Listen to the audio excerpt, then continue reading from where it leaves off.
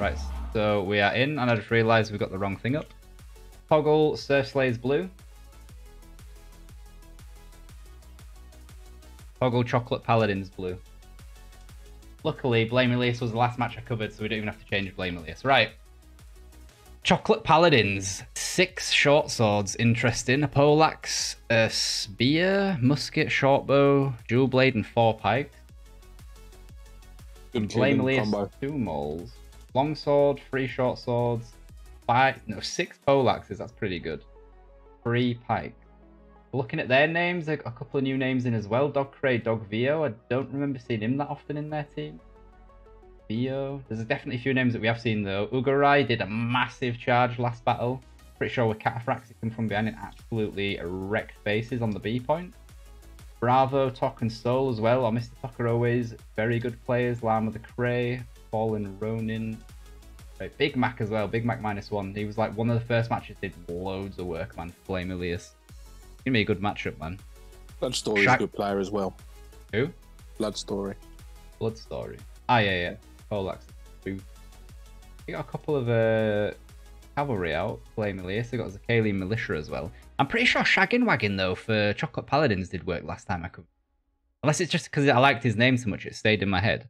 Yeah, but I best name in all of Conquerors Blade. Maximus Meridius, how you doing, bud? Hoglate Chadadin. No, as much as I do like Shaggin' Wagon, I didn't. Vasectomy for me was still the one that stood out. Vasectomy, yeah. Vasectomy's Rose, weren't he? Or was he Eden? I can't remember now. Not sure, but that was a good one. I'm pretty sure he's the team leader of his team as well. I think it's either Rose or Eden. Oh wow, I've never zoomed out before on Harbour City. Have you seen that line back there? Yeah. That looks kind of terrible. Have you seen it? Like a black hole. I'm gonna go over there. It's only a rotated on squared map, innit? Because if you actually see the layout, when Harbour City is not terrible. Actually their different map, like they've just basically like literally just go off the edge of the world and it's death. Look. And then you... Look at that. Nice, and it's just like, wow. Everyone's like, why is he looking at that and not at the game? That's season 15 for when the population's not high enough. They just bring in a zombie apocalypse. the blackness just takes over the map. You got like fucking. It's not 10 minutes to take it anymore. It's like a battle royale. The blackness just comes in, and if you get into the black, you just fall through the map and die. Yeah, it's a wave. It's a hold wave. Yeah, I'd say that's fair. Right, so there's a little bit of pressure going on the side gate. Aranor's there alone. What unit's Aranor got? Aranor looks like he's got some sort of pikey unit. He has Fort Brachio. Like, people sleep on this, man. Widespread Fort Brachios. They can't do as much, I was going to say, with the short sword. Because it's in a small gap, he managed to just absolutely ruin them anyway. Yeah, the Mudar wrecked that. That was only 1 unit as well. Aranor's probably going to die, although they've got heroes pushing this way. Yeah, they've got that covered. A couple of Iron Reapers coming. They do have cavalry in the back here. Didn't actually look if they have Keshigs. They probably don't, though. Looks like 2 sets of Cataphracts there straight off the bat. Cataphracts is the Ugarai just killed decent cav at the moment. Although Liao's got a buff, they're still shit. I mean, we still do have a couple of units of Keshigs out, but they're not going to be doing the work like they were doing last week. No, you just got to catch heroes out. That is what Keshigs are for now. And they're getting the towers in. Obviously, there's not enough real like defense artillery. I don't even think they're going to defend A. Look, they've just got heroes up there to make it look like it is, but they're not actually going to. Nah, the gate's not down yet though, which is interesting.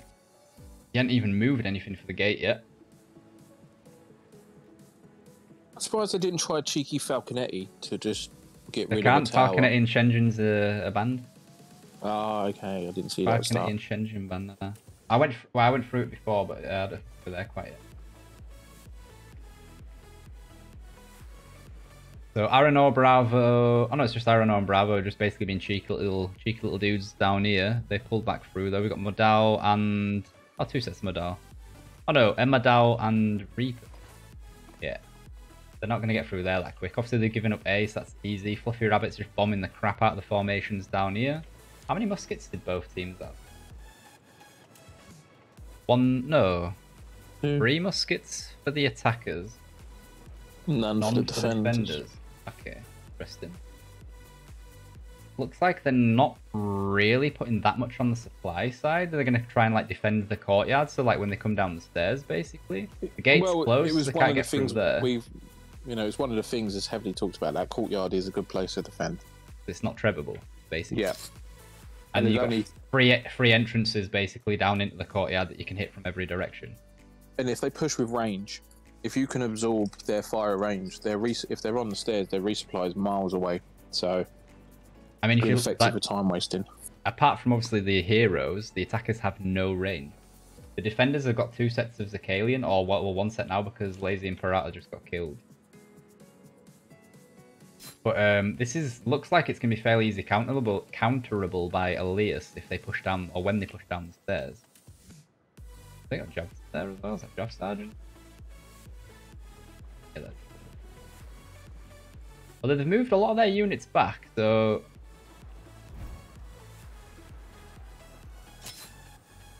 why are they just going in with their heroes but no units? There's no real special units here to kill it. They're like, is this just so they can save their units? Because well, they got that supply. I mean, enough of them got through, didn't they? I suppose it worked. Like I was just looking at it like, why have they got no heroes? They've just lost a lot though. More and more cav for Blame Elias is coming in to clear up on the supply point. Yeah, I suppose they've lost no heroes doing that, but they just lost a lot of their. No, they're not losing heroes. So they're not using units. There we go. But they lost a lot of heroes. They're down to 3. A couple here are going to get pushed as well. The gate controls are up on top. They've already opened them. That works out for Blame Elias because if they actually get pushed back to home point and they start killing heroes, then that respawn time is going to be everything. Starts kicking in. Yeah, I mean they've got 11 minutes now. Everything's just spawned on the back gate though, look. That maybe just so they could rotate quickly? Maybe. They got Palace Guards, they've got Iron Reapers there, they did have Modal, they've got an IPG that's going to walk straight into them now. That's a lot of cav as well. That one IPG is going to do so much work there. They've got Zakalians thrown in as well, that's going to stop a lot. Looks like a lot of the heroes weren't actually able to do something there. I mean, Chocolate Paladins have definitely gotten through there, but Blame Elias are able to rotate, and they're doing work, man. Unit-wise, they've killed maybe 50-60 more. Lama the Cray from another direction with his cataphracts, I think that is.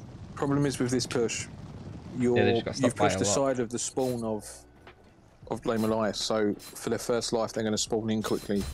Yeah, exactly. Blame Elias have stopped, like, they've won at the side gate, if you like. Again, Jason West, though, he's going to start getting cap points off. This is going to see how... We're going to see Blame Elias panic here. Blood Story's going to have to go straight through to endpoint. Have they seen it, though? Have they not seen it? Now Bravo's going. There he goes. But he's not got a unit, has he? He's got Palace Guards, so his unit's going to be too slow. Mr. Tox get in there as well. So they're going to be able to get rid of Jason, or they're going to stop him from thinging. They're going to clear up on the supply as well. Obviously, the back supply in the background there's been able to get taken by Chocolate Paladin. Chocolate Paladins have lost a lot of units there, though. 360 down, so nearly 100 behind now. Fanatics try to disengage. Been covered by Rolls Cavalry, I believe? Or is that Fanatics Cavalry? I know that was Blame Elias Cavalry that went past him there. They've only used 2 trebs so far as well. Jason West still going strong. As he says it, he does. Ah. Right, now I think we're going to get to a more traditional set up an end point. And then Chocolate Paladins can be able to start putting pressure on. But the engagements so far have definitely gone Blame Elias's way. Yeah, 400 units lost 300. I'd actually push back to the home point, past the home point, and round the corner there. You man, like, into this area, right? I honestly think this area is good, yeah. Path, yeah, because it's literally near enough untreppable. Yeah. And if they've got no Falcos or Senjis, we have to hold there. Yeah. I mean, they got Sifferophonoi, so if they were completely blobbed up, they'd should be able to do work on it. Chocolate Paladins, they do have a Flames in the match. Oh no, Jason West spawned with Flames. Okay, they are gonna have Flames for this push. They got 8 minutes. They don't need to rush.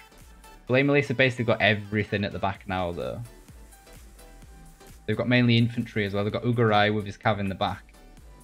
He's already shown he's pretty good with his cav timing as well. He's got Cataphracts, Blood Stories, got Keshigs out. They've got Zakalian up. They've got Tercios. They don't have Flames. They don't even have Flames out. Oh yeah, they do. Lazy Imperato's got Flames.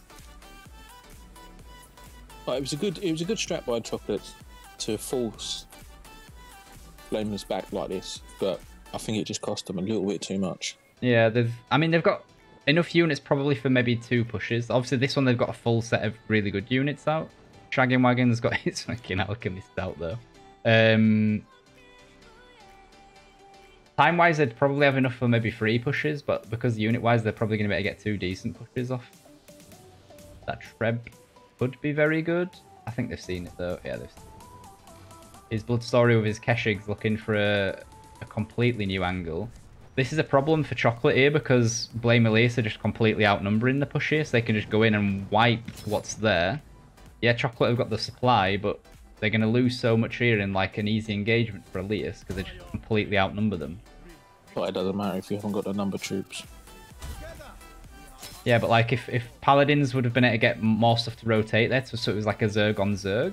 Like now it's Blame Elias have got the numbers and they've got the angles to hit their setup from every direction. Obviously they can treb places here, but they're gonna struggle, I think, with that fight. Blame Elias are down a couple of heroes now as well, though, so it's not like completely one-sided. They're completely stopped on this resupply, though. Nearly half the units, though. This is. I think they're trying to use the supply for trebs. I think they're just trying to draw them in. They're trying to bait it here.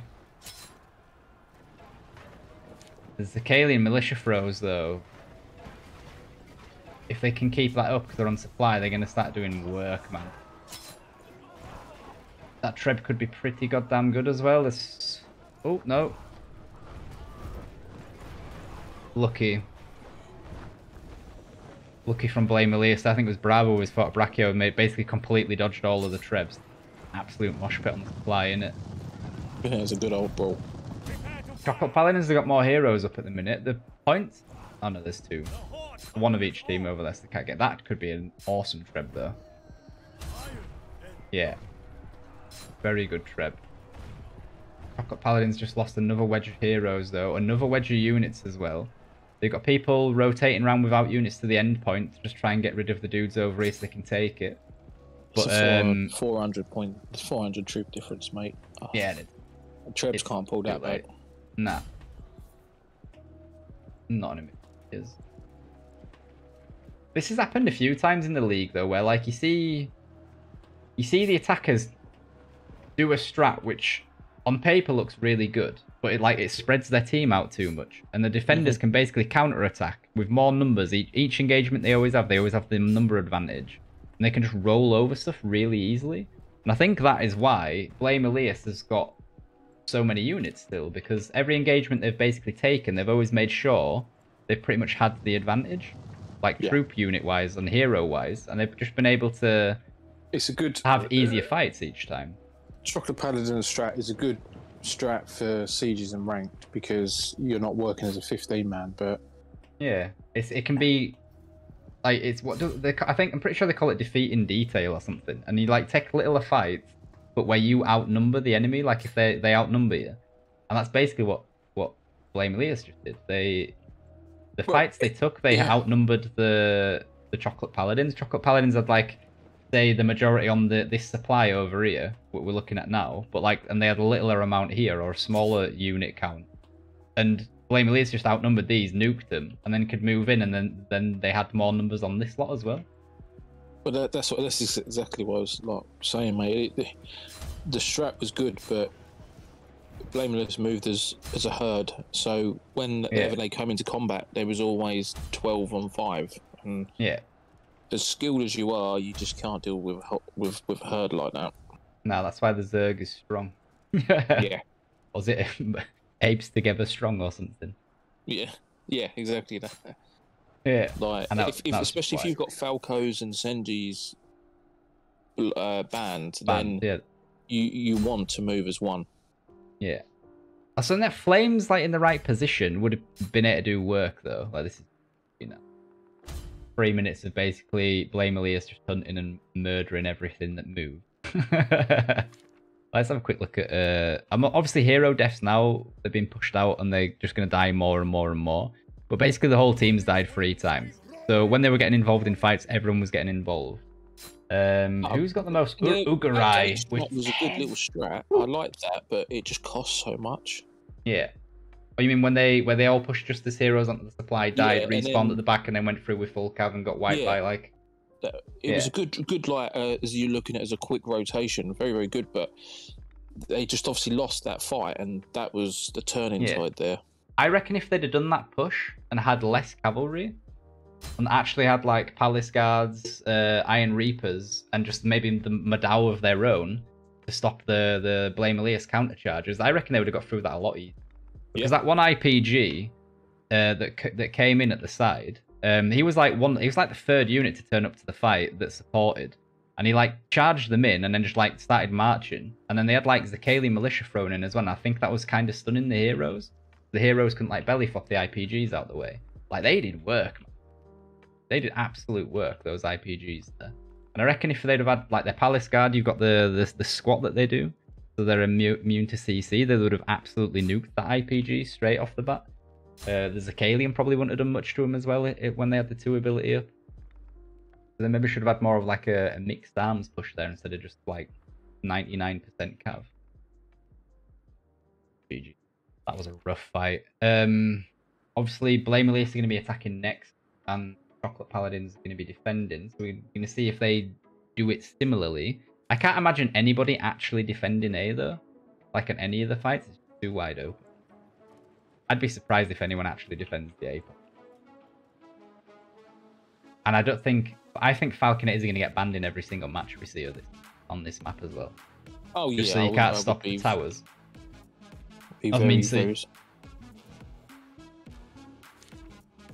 Ugarai, man. 10 heroes and 18 assists. Or 11 heroes and 19 assists and 116 units. That is disgusting. What did he have for units? Obviously, it's just showing Cataphracts and Pike Militia because the other unit was dead, but I think he had 2 sets of cav out. He did really well on the last battle as well, though, that I saw. Like, you watched that as well, didn't you? The B back charge he did when they were defending. Yeah. The Ugarai is awesome with his cav, man. So shout out to Ugarai, here he is. I don't like his attire, it looks shit. Get a new one, Ugarai, for next time. If I was Chocolate Paladins now, I'd just spawn in and trap them just to like get a few units killed, saying, "Oh yeah, you know, look at me, 40, 50 unit kills." Do you reckon that's what Colt 45 is going to do, or is he just going to run? I'd run if I were him. Oh, they got flames in there as well. There he goes. The dance begins. Literally, imagine if there was like in-game comms, he'd literally be running around going, "Ba, ba, ba, ba. You're never gonna touch this, never gonna touch this." Borat? That's Borat, yeah. Oh, you're never gonna get this. You're never gonna get this. Oh man, with his uncle or something, with his sister or some shit. My sister, she number 3 prostitute. Chocolate Paladins tried to copy our strat we used against them in scrims. Shame we did it against Elias too. That's actually hilarious. Right, so Chocolate Paladins MVP on Onomi 049, 97 unit kills. Good support amount of support points, 100% participation. Obviously resupplies capping A and the rest of it. Ugarai didn't. What? 21 assists for Lazy Imperator. Holy hell, man. 5 units, 21 assists, and 120 units. GG that, man. Again, another shout out to Ugarai for his cavalry skill, let's say. And just generally, the whole Blame Elias team. Rotations were quick, they were sharp. Enjoyed watching that. Was good.